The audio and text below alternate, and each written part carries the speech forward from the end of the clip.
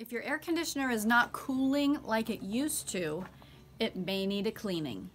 In this video, we'll show you how to take apart this GE air conditioner, but they're all very similar. This is going to be a deep cleaning disassembly. First line of defense is to change the filter once or twice a year. Pull hard and you should see a filter inside, but this machine needs more than just cleaning a filter. We've already cleaned this one. To remove this front panel, you simply pull straight up on it and it will unhinge completely so you have full access. With the unit completely unplugged, we're now ready to remove this front frame with the 4 screws. 1, 2, 3, and here's the 4th. To remove the frame, unsnap it by pushing the side of the unit first. To remove the top, don't pull on it, just lift it up straight and it'll come right off. There's 5 screws on this side, and on the other side there's only 4. So we'll go ahead and remove these screws. And next are the 2 screws at the top at the back. And now pull the wings back until you can fold them out of the way. And now the whole case will lift off. The goal is to get to the back of this coil and this coil. Now we're removing this plastic shell from around the back coils, and we're doing that by removing these 2 screws, and there's one underneath this foam that we'll be removing, as well as down on the base.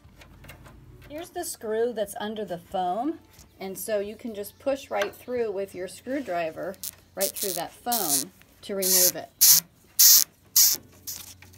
This one will be a little rusty. The bottom one may be pretty rusty. You might have to get it with a vice grip from underneath. Now it will unscrew. It's hard to get a screwdriver down there for that second screw, so we're just going to get it from below with the pliers. Just remember, you're turning this in reverse because we're working from the bottom instead of the top. It is possible to get that screw, but it's really tight. On this side, there's 1 screw at the top and then some plastic tabs down below.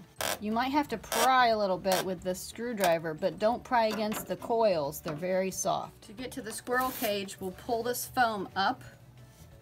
Before we lift out this whole assembly, we need to cut a couple plastic zip ties. Now we can lift the whole assembly and set it aside.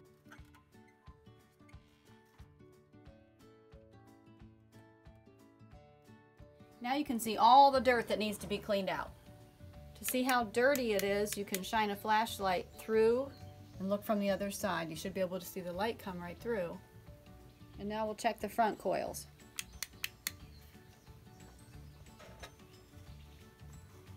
We've had this unplugged the whole time, and now we're covering this and all the electronics with plastic bags. Be careful not to touch anything on the inside here. That's a capacitor back there, and even unplugged, it holds a lot of power.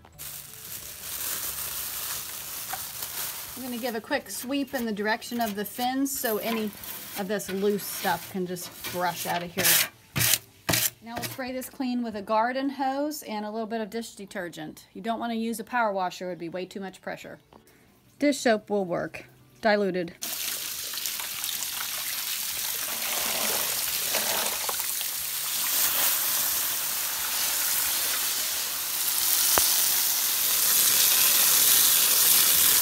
Then put some soapy water on it.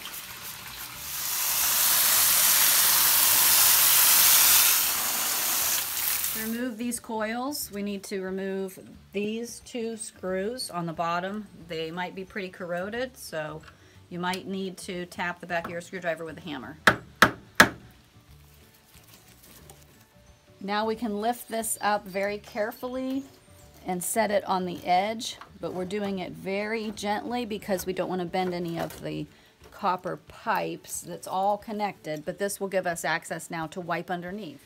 There can be quite a bit of debris underneath the coils. We'll do the same thing to the other side.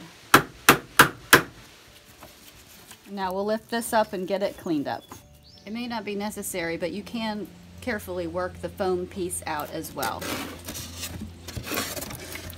It's a lot easier to clean now.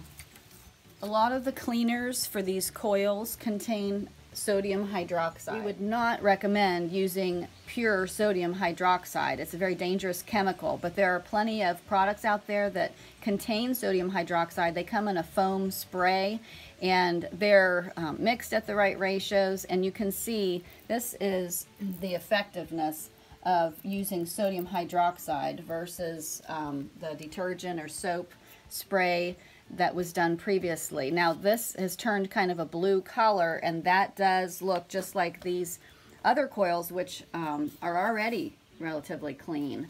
So the problem with the foam spray cleanser is you do need to make sure you follow the manufacturer's instructions closely, because if you leave it on too long, it will actually eat through. It has the potential to eat through the aluminum and cause damage instead of just cleaning.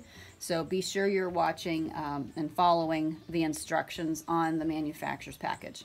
We can use a grill brush to scrape the fins in an upward pattern along with the direction of the fins. We would not want to scrape sideways because that will bend the fins and definitely affect the airflow negatively. You can also use compressed air to dislodge a lot of debris. Just don't use anything over 30 psi.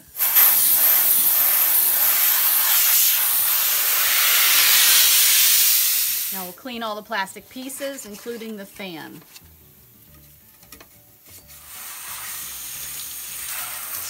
Now that it's all cleaned up, we'll start putting it back together. To get this last tab in, it's best to have the coils at an angle. We'll let it all dry out thoroughly in the sun. It's a lot cleaner now, and we can put everything back in reverse order. That's how you clean a GE window air conditioning unit.